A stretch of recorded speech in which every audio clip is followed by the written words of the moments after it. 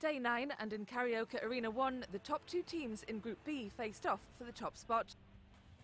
America has a good record against Japan in wheelchair rugby, beating them in London 2012 for the bronze medal. Japan had all the motivation needed to beat the Americans this time around. The match started with high intensity as the scores continued to stay within a point of each other.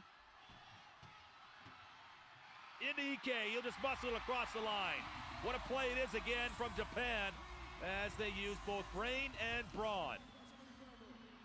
Wheeler's got to go. He is moving, but the clock is 2. Is he going to find a lane across for Aoki? He'll score and level at 51. And with 0.9 of a second to go, we look to be going to extra time. It won't be Ikazaki. And what drama. After America levelled the match in the closing seconds, Japan looked to do the same to take it into a second overtime. Long and strong is Wheeler. Can they catch it up? He doesn't see it, but he does on this side. Aoki will score it right back for the Americans.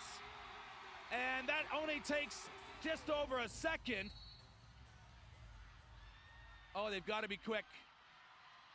The Japanese inside Ikazaki. They can't do it. It'll be broken down, and the Americans have found a way. The Americans certainly found a way.